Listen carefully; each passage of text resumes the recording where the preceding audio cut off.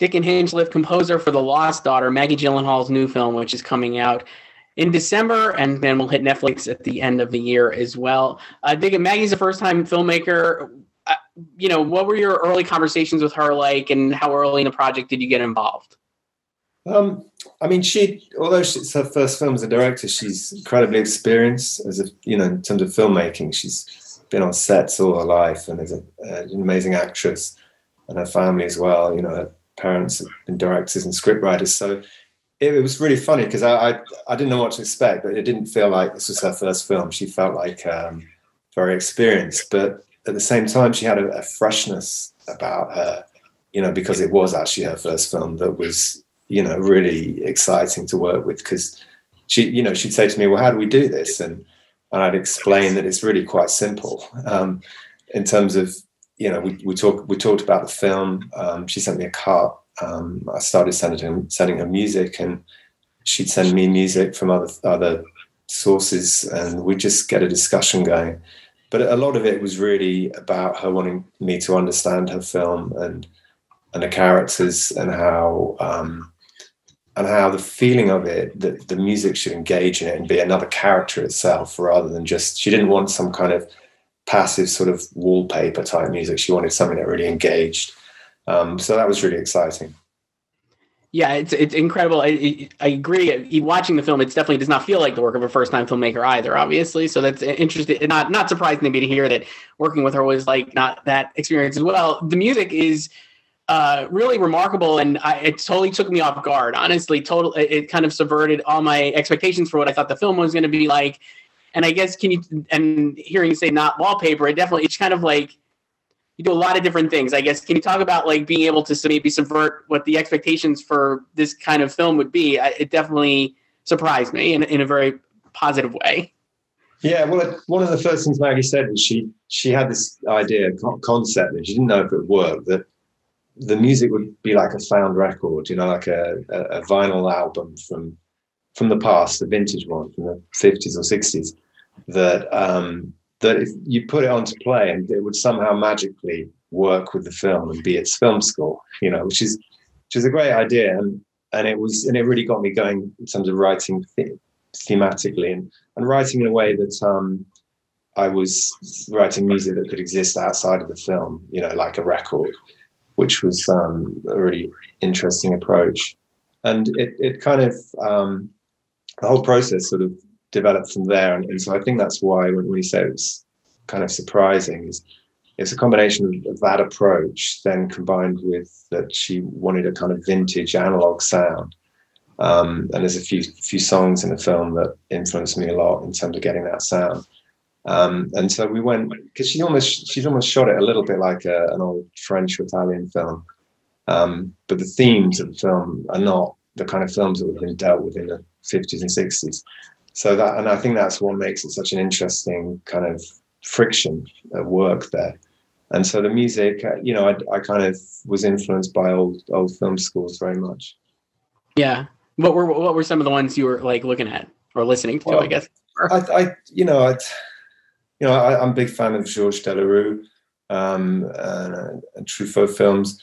Fellini's films. There was nothing really specific. It was more, things like Miles Davis. Lift to the Scaffold. We talked about that a little bit, and although my score's nothing like that, there's something about it that the kind of simplicity and sparseness of it, I think that kind of got me going to begin with, and obviously it's got a slightly jazzy feel as well. Yeah, you hear that right away. Kind of the movie opens and we see Olivia Colman's character, just like the music just explodes basically into the scene, and it's like really sets the stage for a great. That's Leda's theme, I guess you would say. Maybe like did you consciously try to like give everyone a different theme? I guess you have obviously like Dakota Johnson's character and everything. Like what were your thoughts and how you differed those themes? Like Leda's theme is the very jazzy one, like you were saying, I think there, and yeah. Yeah, no, right from the get-go, we both agreed that it'd be great to have a theme for Leda, because her character is so strong and the whole film revolves around her. And again, Maggie wanted something that would sort of, really kind of play against her at times as well. And so the idea was that I wrote this theme, and then at different times in the film, it's kind of distressed and fragmented and distorted and really kind of quite screwed up by the end, which is sort of, I guess, in tandem with the way that her character changes and the shifts in emotion and psychological states that she goes through. But the music is very much around the Olivia Colman character, and I think there's a different theme for her when she's younger, when she's looking after her kids, and that one is more. I wrote something really quite childlike on a piano. It's like almost like a nursery rhyme, but at the same time, it's offset by these kind of swirling Hammond organs and distorted strings, and things really shifting, and the kind of contrasting worlds of motherhood and the childish state. And I think that was another area of themes that we developed and used. Yeah, that's interesting. I was wondering if you did, because for those watching who haven't seen it yet, obviously Olivia Colman plays the character as a little older, and then Jessie Buckley plays her younger. And it is interesting to hear that you had different themes for that. I think that's really, really cool and really key. Was there a challenging or anything that you were like, oh, this is what was the most difficult part of this process for you, or that's something that maybe you were like surprised that you had to like overcome or got stuck on, or anything like that? I think it was writing the ideas to begin with happened very quickly, like really fast. And then the hard thing was, making a film score in terms of developing those themes, and the subtlety of the film is, and the performances are so rich and engaging that the music had to be really on it to feel like it could be part of that, and not to sort of move, to take your mind away from them, but at the same time to sort of enrich the world that they're inhabiting and their characters. So it was tough in terms of sort of just engaging in the subtlety of the performances and the atmosphere as well, and the tone.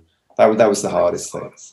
Yeah, it's interesting too. Like you mentioned, like I think it feels like this could be a lot of different genres, right? Like there is like a thriller aspect to it, and like all these different things, and trying to balance that out is really, I think the music does such a great job of that, because I think you're like, it totally keeps you off balance, I guess. And I think that's really, really impressive stuff that you were able to do there.